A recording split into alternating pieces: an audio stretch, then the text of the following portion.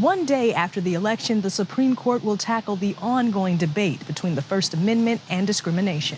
In 2018, the city of Philadelphia rescinded part of its contract with Catholic Social Services due to the group's refusal to certify same-sex couples as foster parents, claiming it violated their religious beliefs. Despite their beginnings, they can be the best versions of themselves. At the center of the case, clients of CSS, foster parents who say they picked CSS above the city's 29 other agencies, partly because of their shared religious beliefs. These foster parents, led by Sharonell Fulton and others, sued the city and said, this is religious discrimination. The American Civil Liberties Union represents Philadelphia Family Pride and says the ruling could impact more than the LGBTQ community. It's going to make it that much harder for people to access the services people depend on. They could be turned away because they're LGBT, because they're Catholic, because they're Mormon, or anything else that the organization has a religious objection to. And these are both values that are enshrined in our Constitution, the idea of free religion, the idea of anti-discrimination. And so it's a really hard question.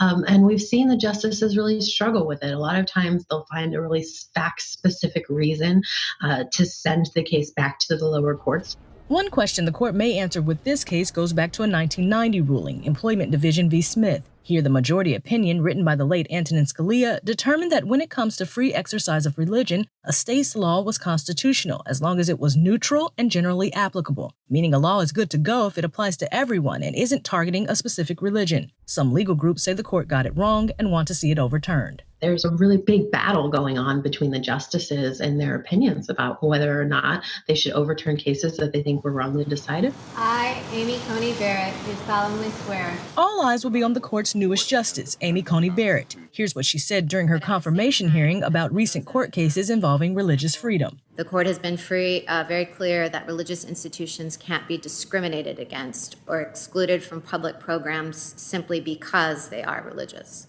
During her time in the Seventh Circuit Court of Appeals, Barrett and the panel ruled in favor of a religious institute in Gruscott v. Milwaukee Jewish Day School, finding the religious school had the right to fire an employee exempt from anti-discrimination laws because the teacher was deemed to be a minister. Now, when it comes to the case at hand, both sides tell me that one of the biggest impacts will be on the nearly 400,000 kids in foster care.